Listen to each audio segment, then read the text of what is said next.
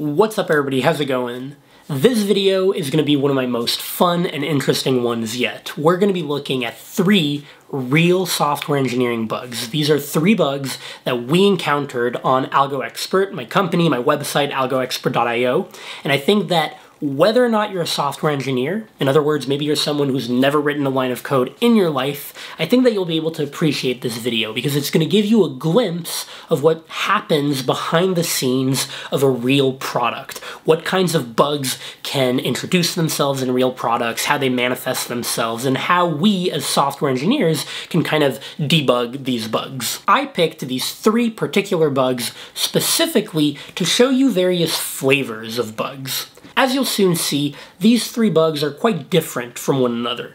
The first bug is the type of bug that's just caused by errors in your code, and you have to kind of find the errors. The second bug is much more of a hairbender. It's the kind of bug that involves both the front end and the back end, and it's just much more difficult to find its root cause. And then the third and final bug is probably the nastiest type of bug. It's the kind of bug that is completely mind-numbing, where you have no idea what's going on, you cannot find the answer, and finally you realize that the fix is just a one-line fix that still doesn't really make sense and is still kind of incomprehensible, so be sure to stick around for that last bug.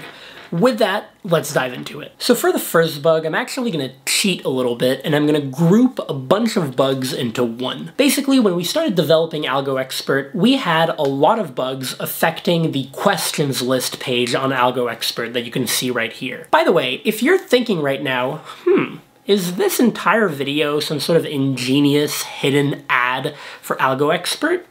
You'd be right. Now, if you're not in the business of preparing for coding interviews, you are not the target audience of this ad, and you can continue to enjoy the content of the video. But if you are in the business of preparing for coding interviews, then, by all means, check out AlgoExpert.io, use the promo code CLEM, C-L-E-M, for a discount on the platform, and then continue to enjoy the content of this video. Now, where was I? If you go back on the questions list page, you'll notice that one of the key sort of functionalities that we have on this page is we give users the ability to reorder their questions and to save their new questions order. So for instance, I can move this linked list construction question here. I can move this BST construction question right here. I can move this question here, right? You have this sort of like nice little thing to kind of reorder questions. And if you refresh the page, you can see linked list construction here is at the top of the easy category. We'll refresh, and it's still at the top. Now, here are some of the bugs that we had on this page. One of the recurring bugs that we had was that we were incorrectly storing data about the order of questions, and so basically we weren't saving the order of questions. So for instance, if I move this question, iterative in-order traversal, I move it to the top, it says saving, and then we refresh, and yet it's still at the bottom, so it didn't save. Another bug that we had, kind of a funky one related to CSS, was when you would drag a question, sometimes it would go underneath other questions. Sometimes it would go above, but sometimes it would go underneath. Right? Super funky. You can see it's sort of hovering underneath other questions.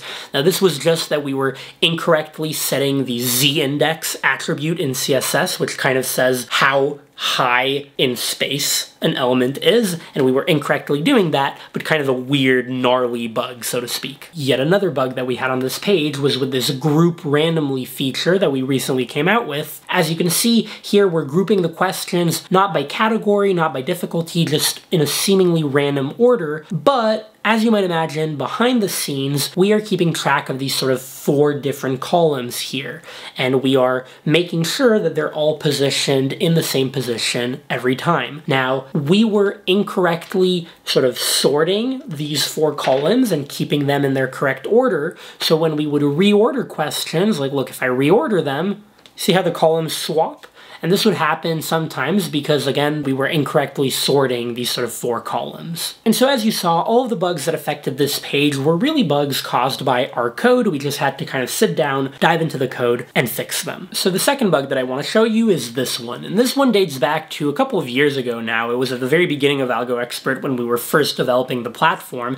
And I don't believe that this bug found its way to production. I do think that we caught it as we were developing AlgoExpert. But so basically, when you go on the purchase page of AlgoExpert, if you scroll down and you want to try to actually buy the product, you can just fill out your information. So I'll put foo bar here. I'll put a random test credit card. This is on my local dev server. This will not work on production. But so if you purchase AlgoExpert, you wait for the sort of request to complete, and then you are met with this little success message that tells you, woohoo, your purchase worked, and you can start working. Now, when you click this Start Working link, you would expect to have access to the product, right? And yet, lo and behold, you're on the questions list page, and all of the questions that were inaccessible before you purchased are still inaccessible. And this is really bad, right? You literally can't click on the questions. You just don't have access. At the top, you can clearly see it says you don't own AlgoExpert. So this is a really bad bug. Now, it's not quite as bad as you think, because if you refresh the page, ta-da, you do have access. Now you own AlgoExpert and all the questions are available. But so what is going on here? Why is it, and this was what we were asking ourselves when we were developing this and kind of encountering this bug, why is it that we purchase the product, clearly we get, a success response from our backend that tells us, yeah, you purchased the product, everything worked. You go on the questions list page, you don't have access, but when you refresh, you do have access. So we started asking ourselves, what happens when you first load AlgoExpert, which is what we were doing when we refreshed the page, that we don't do right after purchasing. And we were kind of trying to find the discrepancies and, the things that could cause this issue. And basically what it turned out to be, and this is why earlier when I introduced these bugs, I said that this one was kind of a hairbender because it was both the front end and the back end, is when you purchase AlgoExpert, we make a request to our back end. We hit the AlgoExpert API. Our API then makes a request to Stripe, our payment provider. Now, Stripe does a lot of sort of magic behind the scenes. It contacts your bank and it does stuff with your credit card to make sure it's not fraudulent and all that good stuff. And what it does takes too long of a time for it to keep connection with the client, if that makes sense. So basically, once the request sort of completes and we're told by Stripe that things are good, right? This card is not fraudulent or whatever, and we've completed the charge. But before they've sort of validated, I guess, everything with the bank, by the way, I'm kind of explaining this here, probably leaving out a couple of details. But so basically, when Stripe finally knows that, hey, this user, everything worked, and they now have access to the product, we have updated their sort of account status to have access to the product, it is no longer speaking to the front end or to the client. And Stripe can't just magically reach the front end or the client, the browser, right? The browser has to sort of re-ask Stripe, hey, does this user have access to AlgoExpert? And so here, that was sort of the issue. We needed to make another call on the front end to Stripe that sort of said like, hey Stripe, tell us the status of the user. This happens to be a call that we make on the front end when you load the page, but we didn't make it right after you purchased AlgoExpert. And I can even show you the exact place in the code where we implemented the fix for this bug. It's right here in the middle of all of our code to purchase AlgoExpert. You'll notice that basically we have this thing here, subscribe to plan. This is sort of the method that calls the backend and does all the purchasing. And then finally here, when everything has succeeded, we have to call this method here called force Stripe hook. And if we look at what this method is, well, here I added a line, return promise.resolve, which basically made this method not do anything, and I did that so that I could demonstrate the bug to you all before. So basically, this calls this getStripe substatus method, which does exactly what I was saying earlier. It sort of reissues a call to Stripe and says, hey Stripe, tell us about this person's subscription status. Do they have access to the product? And you can see here we have this comment that kind of explains why are we doing this seemingly weird call to Stripe after we've purchased the product. So that was the second bug. Now let's look at that third and final bug, which, like I said, was mind-numbing. So this third bug was actually live in production for about a month, and it happened pretty recently, about 2 months before I'm posting this video in the summer of 2019, and it affected the coding workspace on AlgoExpert, what you're seeing right here. Now, if you're familiar with the website, you know that this is one of the sort of bread and butter features of the website. It's a key part of the website. And we started getting customer complaints saying that the entire coding workspace was kind of laggy. There were sort of performance issues, it was a bit choppy, just wasn't a great experience. Now, this was super concerning for us because, first of all, you never want to hear about performance issues when you're dealing with front ends. That's just a very bad thing to hear about. And second of all, we had never had any issues with performance during the first, year and a half of AlgoExpert's lifespan. And so when we heard about this, we started looking into it and we realized, wow, we can actually replicate this. And so I'm going to show you what it was. You might not be able to see the actual lag on the entire workspace in the recording because the entire workspace was sort of laggy. But if you look at one of the sort of code editors, let's look at the test one right here. I'm going to zoom into it. You can see that if I scroll down, you see how it sort of jumps? Like, I'm scrolling down, and you see how the sort of test cases just, like, randomly jump?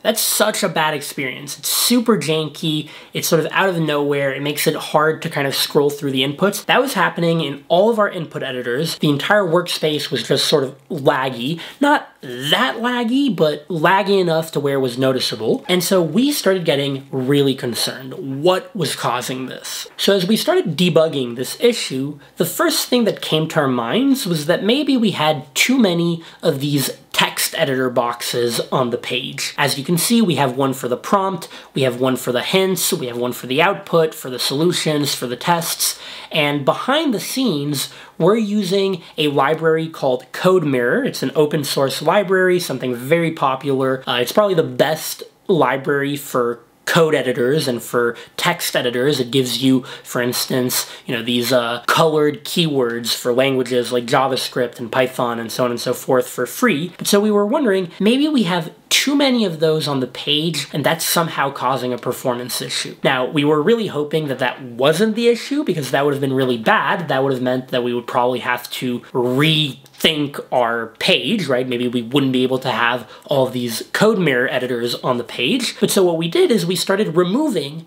one by one these editors. Now, it's unfortunately not as easy as just deleting a block of code because there's so much going on into this page where we feed so many, parts of data and everything to different front-end components, and if you try to just delete a block of code, you get a bunch of errors. But we eventually did it. We removed editor by editor, one by one, and the performance issues were still there. They were not being fixed. And we also, of course, confirmed that the performance issues were nowhere to be seen elsewhere on the website. If we removed the entire editor workspace, like all 5 of these boxes, then there were no performance issues. So we knew that it had something to do with the boxes, but it wasn't how many boxes there were. So it was really confusing. And then finally, we found out what the issue was, and to this day, we still don't understand why this actually fixed this bug, but we just found one super vague, super sketchy Stack Overflow answer on this, and wait for it. Wait until you see what was causing this, terrible performance bug. It's a one-line CSS fix, okay? Ready? Literally, this one line here, line 9, where we added a border radius to all of the elements with the CodeMirror class on the page. So these are the 5 CodeMirror editor boxes. And for those of you who are unfamiliar with border radius, this seems absolutely benign. Border radius just literally curves the edges of your border. So for instance, here, if you put 4 pixels, it basically just says, oh, you'll have one corner of your box that's going to have a slightly rounded edge. For whatever reason, this is where you literally want to pull your hair out. This border radius is what was causing the issue. And I can show you, if I comment out this line and we save, and I go back to the workspace, now if I scroll, it just works. There's no jumpiness, no jankiness, no nothing. The entire workspace is now performing as it should. There's no lag.